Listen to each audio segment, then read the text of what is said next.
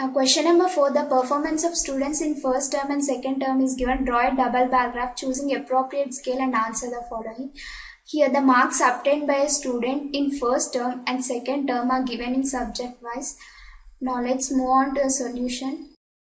Here first let us take the bar graph.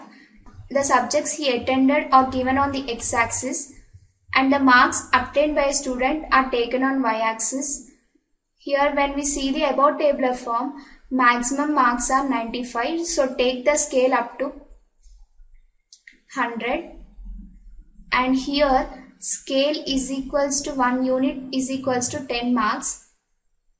Here since we take the incremental of 10, so 1 unit is equals to 10 marks.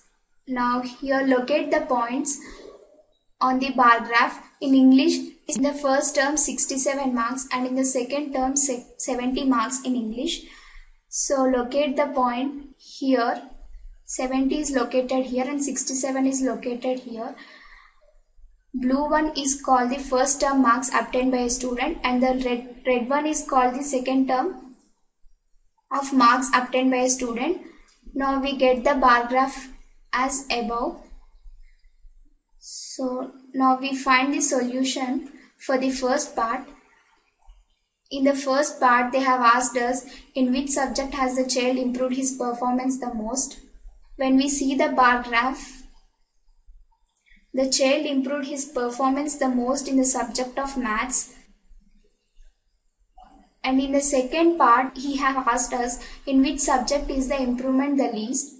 So when we see the above bar graph, we can find the improvement is least in the subject of science.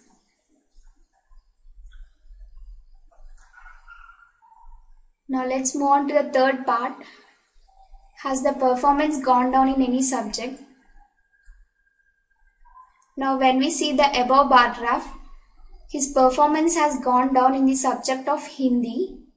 So yes, the performance has gone down in the subject of Hindi.